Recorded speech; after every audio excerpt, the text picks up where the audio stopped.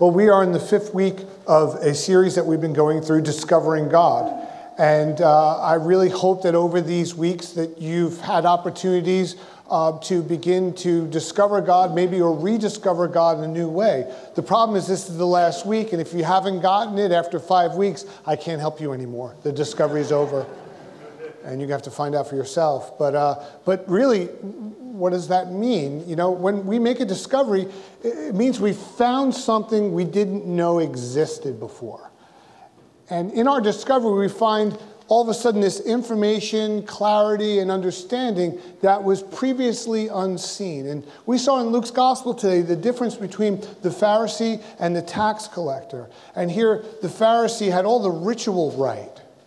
And here, the tax collector really felt he had nothing to bring. And they both had a knowledge of who God was, but only one truly discovered him. And the one who discovered him in his humility. Discovered in his ability to humble himself. That he now met God in a new way. And the way we discover God will only happen if we're looking for him. And if you're not looking, you won't find him. But if you're in a place of where you're searching and beginning to open your eyes to see, you're going to begin to meet him. You know, there are several things that we've been going over that's to assist us on our journey to discover God. And the first thing that we said is you're going to have focus. And why is focus so important? Because I promise you, whatever you're focusing on right now in your life is the most important thing for you in your life. Whatever that is, wherever you're putting your resources, your time, and whatever that focus, that emphasis of focus is, that's what's most important to you. Well, if we're discovering God, our focus starts with centering our life on God. That's how we begin this redirection. We center our life on God. And then our perception should change. And perception of God is we're discovering through a life of Jesus who God is. That we're having this discovery now because of who Jesus is and revealing to us now that we can understand more of who God is. And then that's going to take diligence on our part in our discovery. That diligence is doing our part while also remaining in the faith and trusting in God. And then last week we spoke about a pathway and the importance of that. And all a pathway is the direction that leads to our destination. That's a pathway. What does your pathway to God look like right now? I can tell you for me, my pathway has looked a lot like this, kind of squiggly lines at times. But there is this clear path that's to lead us to a discovery in ways that we didn't know before. And we actually saw in Job's life what that pathway looked like. Remember, Job wrestled with God. And I'll remind you that, you know, sometimes we're going through difficulties in our time and we're wrestling with things and we think that we're wrestling against the enemy and evil most of the time and all this opposition. But what in fact, you're really wrestling with God in some things in your life. And we saw that in Job's life. And the pathway of wrestling for Job was kind of showing us that there's going to be this suffering and a trial, but it leads to blessings. So on that pathway, we're going to have to overcome suffering. We're going to have to overcome trials, but we have to trust in God's promises and his blessings that he would give us. So what happens when we discover God? What's next? How do we respond to what we discovered? And we read in 2 Timothy, Paul's letter in chapter 4, that he's telling Timothy, now that you've discovered God, that you understand, now that you've discovered who God is in your life, you have put your faith, your hope, and your trust in him. So what he's doing now is he's reminding Timothy, but now he's going to charge Timothy. And in chapter 4, we see this, that Paul's charging Timothy, here's what you do now that you discovered God. Here's the things that you need to remain in doing. And the first thing he says is you need to remain faithful in God. Remain faithful. The second thing that you're going to need to do is continue to proclaim the gospel. Then he says, the third thing you're going to need to do is defend what's true. Defend the truth. And then finally he says, here's what you'll continue to do. You evangelize to everyone. That you bring that message to everyone. that means that there's a response in what we discovered. So our discovery needs to lead to an action. Christianity is not passive. It's interactive. It's the ultimate virtual reality. That it's something we're to participate in. And Paul encourages him, he says, remain in faithful living and service as you anticipate Christ's return. What he says is that they believe that promise that Christ will come again, that he's going to judge the living and the dead. And he says, what I want you to do is remain faithful. Keep on serving in what you've been directed and prepare yourself as if Christ's return is imminent, that at any moment. And maybe that's something that could help us on our discovery of God, of what would that look like? What does it look like if I told you I know for certain that Jesus is coming again in 30 days from now? How would you respond? What if I told you I know for certain Jesus is coming back in 7 days? Because he's coming back. And he's either coming back, he's here, or he's coming back, close my eyes, I open them again, and there he is. But what if I told you Jesus is coming back in the next 24 hours? What would you do? Would all of a sudden what we find, important change? Would we redirect our pathway? What would we do if we believed that to be true? How do I respond? Well, Paul's telling Timothy this with that expectation, expecting that return at any moment. So he tells Timothy, preach the word, and he says, do it in season and do it out of season. In other words, always be proclaiming the gospel in everything you do. Always. In everything you do, proclaim the gospel. Well, why? Why always in everything I do? Because here's what happens. Proclaiming the gospel declares God's authority. It's bringing correction and encouragement. That's what happens in that truth when we bring it. The proclamation of the gospel, what it does is it creates growth, it creates maturity and perseverance. Now we know the source of the gospel message is the Word of God, and Jesus Christ is adequately and completely revealed throughout all of the scriptures, that becomes revealed. So when we proclaim the gospel, we're doing the work of the evangelist to witness to the world God's judgment of sin and his offer of grace and salvation. That's the message. That there is a judgment of sin, but there's an offer of grace and salvation. And that's why we need who he is. And that's this message that is, it's not our words, it's his words. It's not our truth, it's his truth that we're called to proclaim. Now, some of that proclamation of us is just living our lives as a result of who we've encountered. The gospel message is the story of your life, of what's different now that you've discovered God. What's happened? What I can tell you what's different now is that God completely redirected my life from where I was before I knew him to where I am now. Amen. And you know what? I'm really grateful he did. Amen. And I've been on a discovery ever since of trying to know him more. Now, Paul lived his life as a witness since his conversion. By his journey on earth at this point is coming to an end. So he's lived this life of faithfulness, but he knows it's coming to the end. So what we do know, and scholars will tell us, this is the last of Paul's writing. It's not Galatians, Ephesians. You read all these books in the New Testament that Paul has written.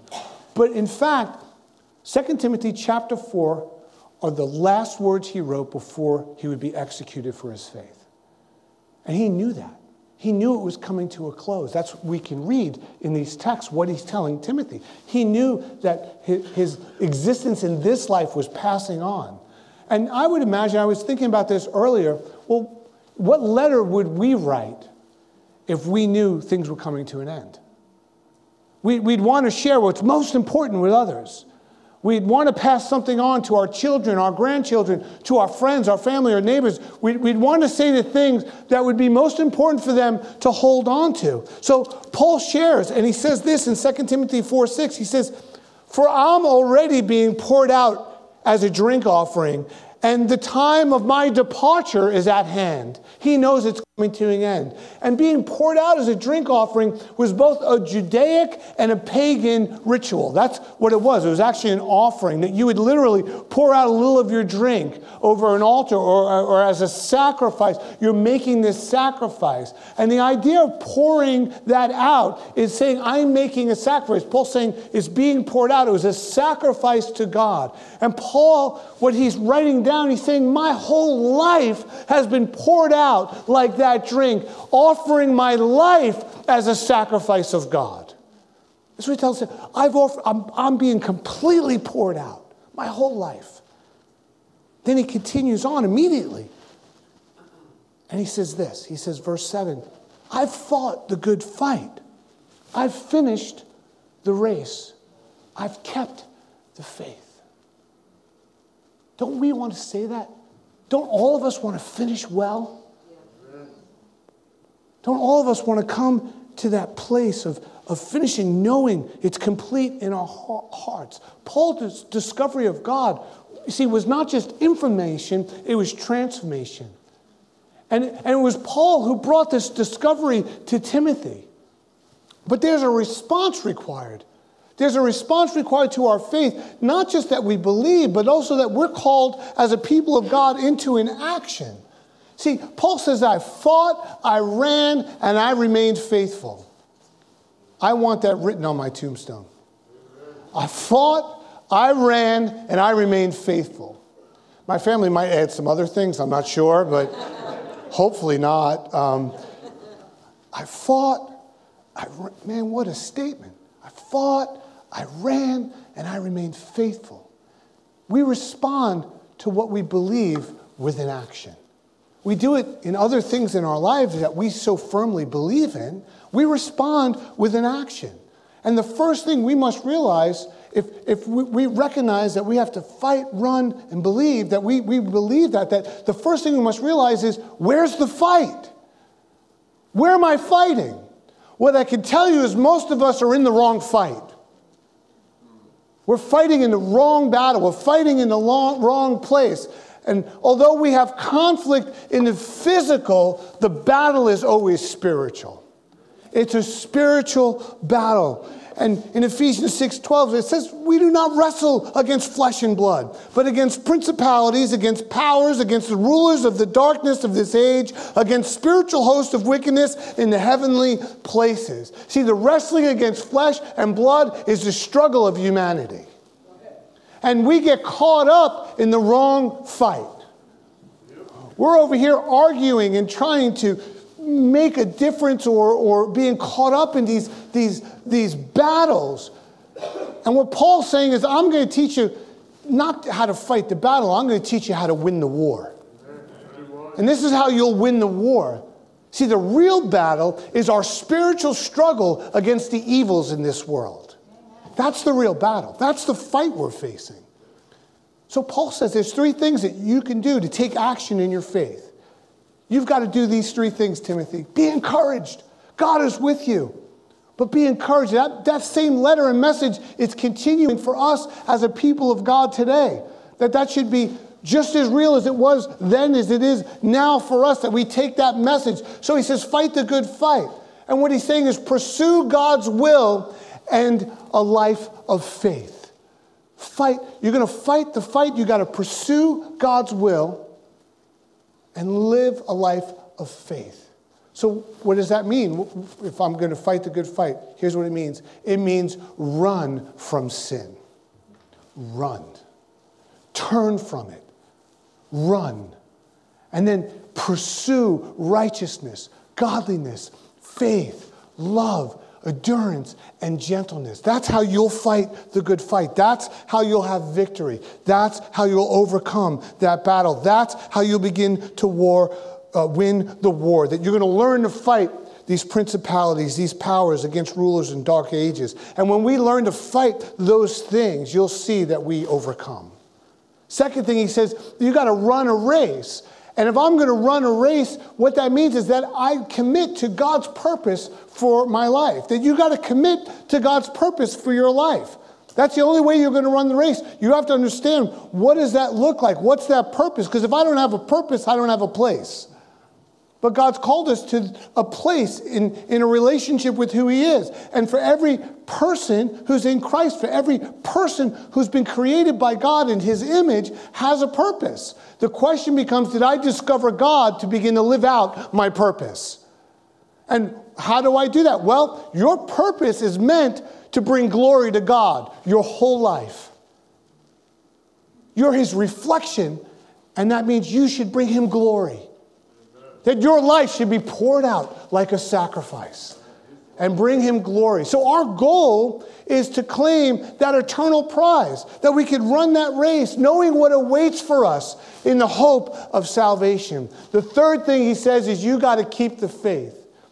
And that means that I'll persevere in all that God has called me to do. That I won't quit, that I'm not going to give up, but that I'm going to keep the faith. I'm going to have perseverance, regardless of the obstacles, regardless of the opposition, regardless of what I'm facing, regardless of the diagnosis, regardless of the struggle, regardless of my finances being difficult, regardless of the struggle in my relationship, regardless, I'm going to keep the faith. Amen. And I'm going to persevere in all that God has called me to do. So that means you have to be firm in your faith and do not waver. See, our discovery of God requires a response. It requires all of us to move into a place of action. That we can't be swayed by the temptations of this world. Now, next week we're going to begin a new series, and it's building a future and leaving a legacy. And this is really important. That we understand what does that mean for each of us to build a future and to leave a legacy. And we can look at Paul's life. Although he didn't start off well, his redemption led to him leaving a legacy. His Damascus Road experience led to him to pass on the faith. How do I know that? It's 2,000 years later and we're still talking about Paul. Amen. I hope 10 years from now someone remembers me. 2,000 years later, the impact he had was to begin to build a future. To begin to believe of leaving a legacy. You know how he did it? He poured it into other people. He poured it into Timothy, into Titus, into those who gathered around. He poured it into Luke. He poured it into their life. When his life was poured out, it was poured into something. It was poured into those who would keep the faith, because Paul knew the work would continue until Christ's return. And that there was an action on earth that had to continue, and that was making his kingdom known. That was bringing his kingdom to earth. Church, the Lord has a legacy plan for each of your lives, that we can have an impact for generations to come. So what do we do about it? Fight the good fight, run the race, keep the faith. Amen? Amen. Let's pray. Well, Father, we know we can't do any of those things without you. We wind up fighting in the wrong place. We wind up running away from who you are, and we wind up doubting our faith. What I can tell you right now is you can discover the Lord in a way that you didn't know him 1 minute ago. And that's to have a relationship with him. Well, what does that mean? Well, you're hearing the gospel message. The truth is being proclaimed. Well, now I have to turn. I have to repent because I've tried to do it without God. I've done it in my own way. I've sinned against him. But because of his mercy and his kindness and his grace, there's redemption. And if I repent, I can return now and I can come to a relationship with him, not just to have my life back, to have a whole new life. Be a new creation. And I don't know where your heart's at or where you're on this journey. Maybe you need to discover, rediscover. But I want to offer you a prayer, and you can pray it from your heart, and you can meet the Lord in a way that you didn't know him before. And today could be the beginning of that discovery. So if you'd like to pray with me, you could just repeat this prayer. Say, Lord Jesus, I need you. I thank you for dying on a cross for my sin. I open my heart. I invite you in. Take control of my life and make me the person you want me to be. It's in Jesus' name I pray. Amen. Now, if you prayed with me, here's the most important thing. Just let us know. Why? We're committed to a pathway of discipleship. you're going to discover God's purpose, God's plan, and God's power being made known in your life. Amen?